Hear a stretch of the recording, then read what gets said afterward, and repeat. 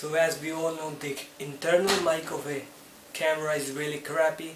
So I've got something in the house. It's the Cad GXL2200 unboxing video. Let's go ahead and check that out.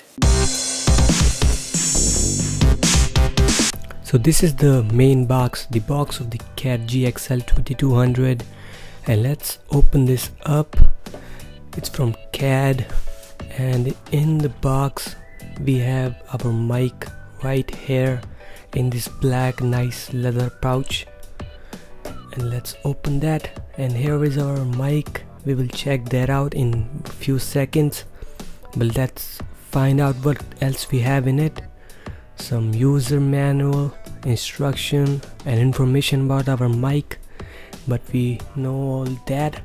Let's see what we have. A nice shock mount packed here for the mic, and it's really great. Let's put it down, nothing else in the box, and take our beast of the show, the microphone itself.